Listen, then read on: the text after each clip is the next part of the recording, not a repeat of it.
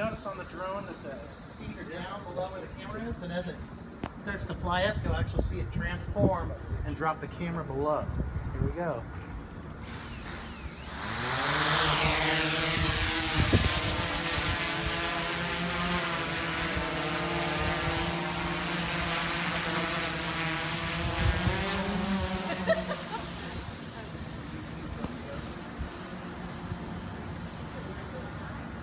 You want to look over my shoulder and actually see the live video feed coming through.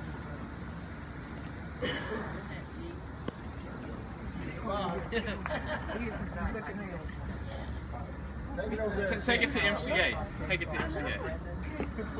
We're there. You're already at MCA? MCA, yeah. Yeah. You should see MCA right there. It gets in the way of a play. Are there kids playing basketball out there right now? Yeah. See if you can slam dunk Yeah. We got a high def Isn't signal. that something? It's going to zoom over us here in just a second. Here it comes. Look how high it is. Look out.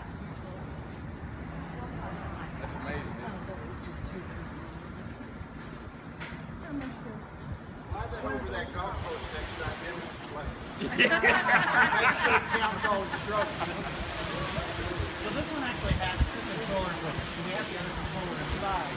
And so the students can take control of the actual camera and look 360 degrees around. So one can pilot it while the other one concentrates on the video. And this one also will eventually be able to do 3D maps, so you can fly it over the campus, kind of like a lawnmower, and it'll give a complete 3D map, almost like a model of the entire landscape. Yes, we did.